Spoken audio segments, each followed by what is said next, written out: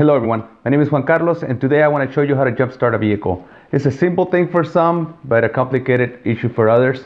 Last Friday I left my lights on throughout the day on my car, and when I tried to jumpstart it just didn't start. I made a little video right after I had to push it, see if I could start it like that. There's a couple of ways that you can start or you can jumpstart a vehicle. If you have a stick shift vehicle, you can just push it, open the ignition, push it, and then put it in gear, depress the clutch, and most of the times you'll be able to start a vehicle like that. So that's what happened to me. I have a 5-speed 1989 BMW 325i, an older car, and it has actually a manual transmission. So I tried that. The parking lot where my car was parked has a lot of hills, so I tried to capitalize on that and still didn't start. And then today I went back with this thing that I bought at Costco. It's called, I'm really unfamiliar with the brand. I'm not sure if the brand is actually Touring Items Type S, or Type S is the brand, or Touring Items. Nevertheless, it's called a Jump Started and a portable power bank. I've seen this before. This is nothing new, but I never saw the need for one of these. I didn't really trust it. I figured this is one of those things that you will later find in places like a discount store, a heavily discounted price because nobody buys it or because it's like a white elephant type of thing. It wasn't cheap, but it was not expensive. I think it's a reasonable price. I think it's $59.99 at Costco. So let's open the pouch to show you what comes with it. So when you open it up, hopefully you can still see this just for illustration purposes. It says to register it. I did not register it. It also comes with this, which I did not read before I tried it. That's what I do. I just don't try to read the manual. Go figure. I first fail and then go back and read the manual. But today I'll show you the video that I took. And these are smaller jumper cables. If you're familiar with this, if you have seen this before, this is just a smaller version of what we've seen before. And this is the plug that comes to the charger. If I was to guess, if I was to estimate the difficulty level of using one of these devices, I will, let's say between 1, you're able to check the oil in your car. 10, you're able to open an engine and fix it. I will say this is about a 2. It's about a 2. It has very little to do with auto mechanics actually. As long as you know how to find the battery in your car, you're good. So this is the power bank.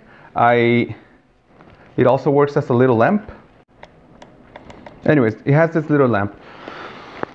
It has this power indicator or energy indicator, and it says not to use it when it's below the 3rd line. So when I got it out of the box, it was on the 2. There's 4 and it was on the 2. So I had to actually recharge it. I took the time and it was about 2.5 hours to be fully charged. So I let it go all the way up, so it keeps blinking until it's fully charged, and when it's fully charged, you just see the 4 lines lit up. And so I did this while I was in the office. I'll show you a video over it.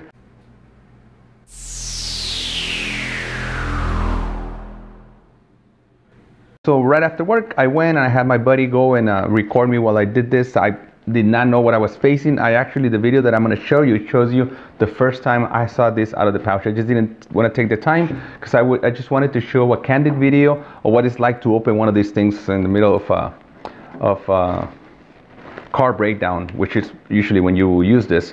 Now, as I said, you may want to charge this before you put it in your car. You can also charge it with your car.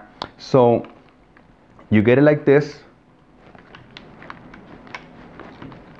So it comes with this rubber cover, and you get it like this. You open this cover and then you plug it.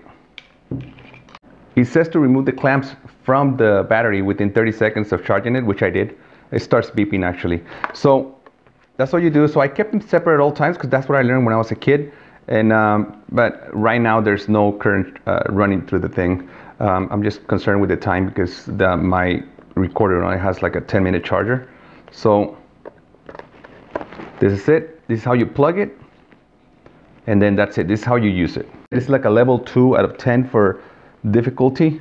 You have to know very little to nothing about auto mechanics. The first thing you would do is open the hood of your car and find the battery. If you know what a battery looks like and you found it, you're good. This car doesn't have the battery in the engine compartment, so we're gonna have to go to the trunk. Some older BMWs have the battery in the trunk. In this case, it's right here. So remove the cover. Voila, this is a battery that came with the car when I bought this car 5.5 years ago. So I guess it's kind of old now. This little kit has the cables. It has this little rubber cover that I'm guessing is where the jumper cables plug. You never want to let these two terminals touch each other. I'm guessing you have to remove this blue seal. How? Good question. Maybe you don't have to. No, you don't have to remove those the cover. So you just plug it. I was doing it backwards. So there it is.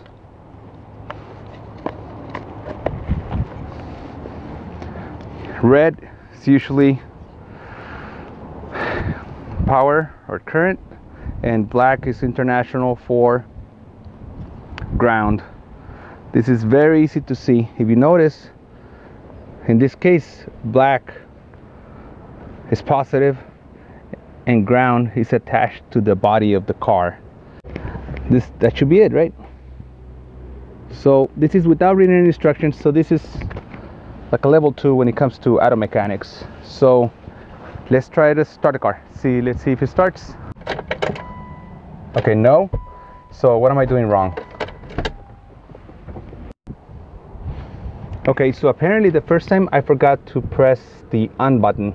So now that I have the 4 lights and you see this green light right here, it should mean that it's transmitting power to the battery. So let's try it.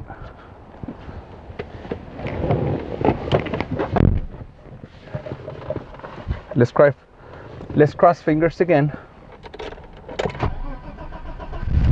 And it's that easy. I am impressed. $60 item that just started my car.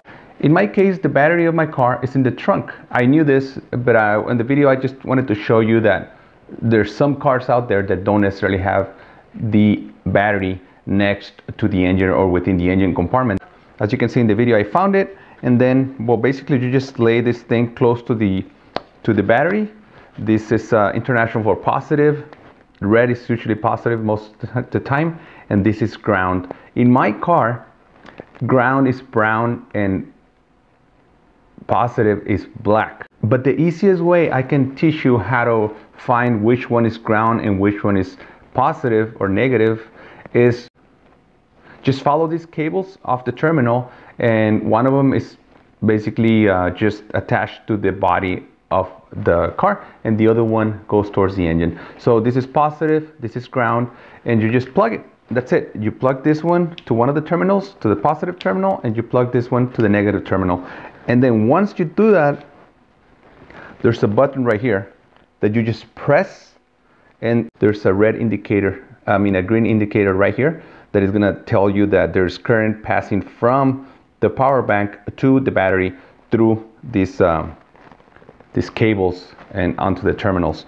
So I went, plugged it like I'm telling you right now, and after just the time that it took me from the trunk of the vehicle to the driver's seat of my car, and cranked the engine, and it started right away with lots of power. So yeah, my car is a smaller car.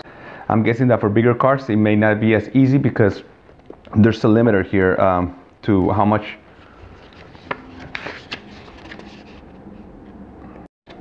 It tells you up to what capacity it can work for your car.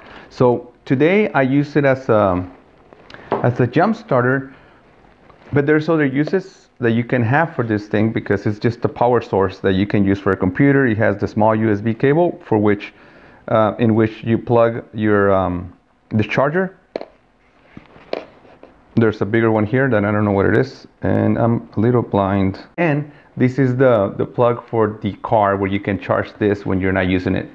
So right now it's fully charged. I'm gonna leave it in my car just because I'm really happy with what happened today. I think it's an excellent device to have in your car just in case you get a dead battery, which I did today. And I'm just gonna pack it the way it was. I'm gonna leave the instructions back in. Nice and neat.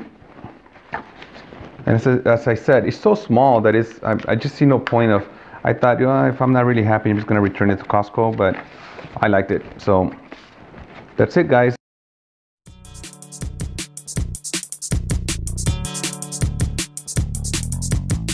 Pack it all back. It's a hard shell, pretty sturdy, so I'm just gonna leave it in the trunk of my car. So this is just a simple video on how to jumpstart your car. In my case, it was a 1989 BMW 325i, also known as the E30. And at the same time, I wanted to introduce you to this device, the Touring Items Type S Jump Starter Kit. I think it's totally worth it considering that it's a jump starter, which rarely ever you'll need it, but it also could have an everyday use as a power source. It's a little big for a power source for like a cell phone, but nevertheless, you can hold a lot of power. And I'm guessing you can charge a lot of phones with this, or you can charge your phone a lot of times with this. My name is Juan Carlos. I hope you like my video. Please subscribe to my channel, and I'll see you next time. Hasta la vista.